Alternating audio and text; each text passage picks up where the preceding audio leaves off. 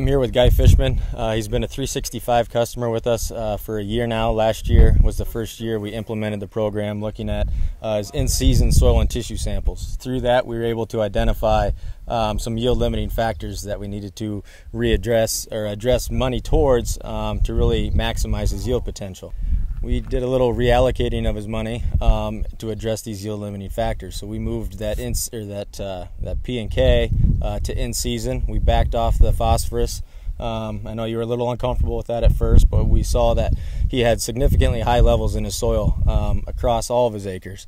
And we took that money that he was spending on MAP, moved it to some in-season potash, AMS, anything that was showing up, as low last year. And you're seeing the results now this year. Right, exactly. Well, traditionally farmers we're kind of stuck in a rut sometimes. We do the same thing year in, year out, and it's a big paradigm shift for me to rethink this whole fertility program and not to put on as much like what I used to, maintenance rate.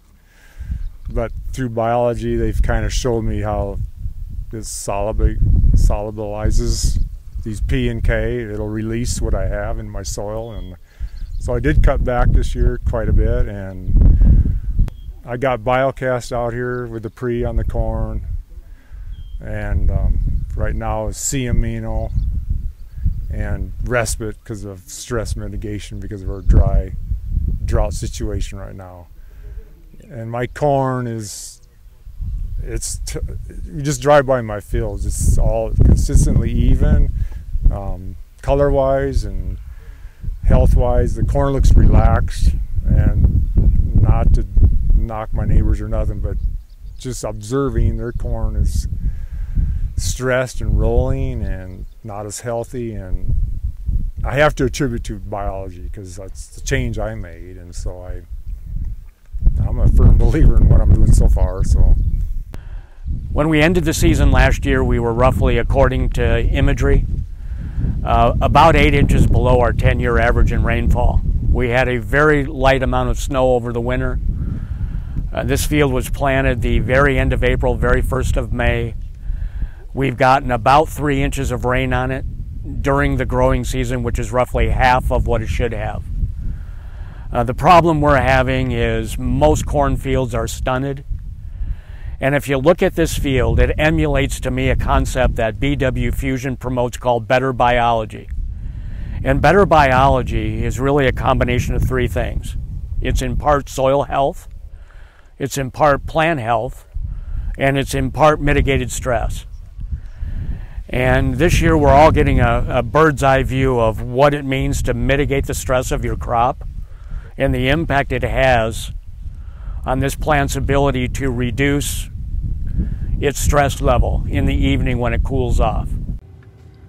Yeah, I want to give you an update how harvest is going after a full year of BW products, probably the full 2nd year that been on their program, and the yields are outstanding this year. My beans are going to roughly run, I would say, 75 to 80 field averages. I'm just starting on my corn. I've probably done 100 acres, but my later corn is running consistently 240 to 280 through the field. Field averages are going to be huge, record-breaking. I had products from MELTDOWN and BIOCAST and Advance, and I think a lot of it was stress mitigation and keeping the plants healthy. And as I'm going through the field, the top leaves of the corn plants are still green, and the plants just kept on producing all year. And we had drought stress in June, but we mitigated that with respite and C-amino, and so anyway, very pleasantly surprised and happy how things are going. Okay, thanks, bye. October 26th, and we're standing in front of Guy Fishman's 110-day corn. And better biology is the reason why we're united this morning. And people ask us all the time, what is the definition of better biology? And you can probably answer that question 25 different ways. Bodie Kitchell could answer that 30 different ways. To me, it's all about the fact that he is harvesting this corn and it is still biologically alive. When in August we saw 30% of the countryside, and that's probably an understatement, that was dying prematurely from the top down. So this enhanced level of plant health that you get is what I think the official definition, my definition is when people ask me of what better biology is. It's a seed that you put in the ground that actually is killed either by the frost or by your combine, nothing else.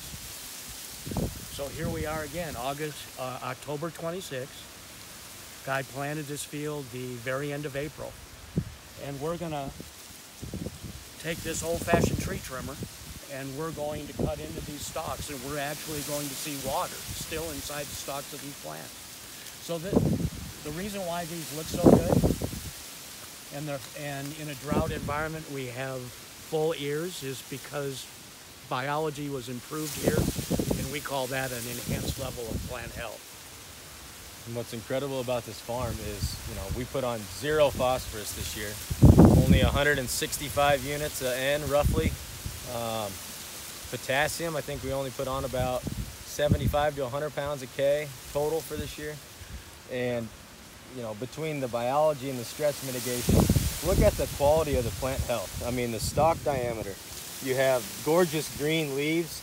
The shanks on these are massive ears that are still being held up vertically due to the quality of the shank and the tops of the plants. I mean, this is 13-foot tall corn.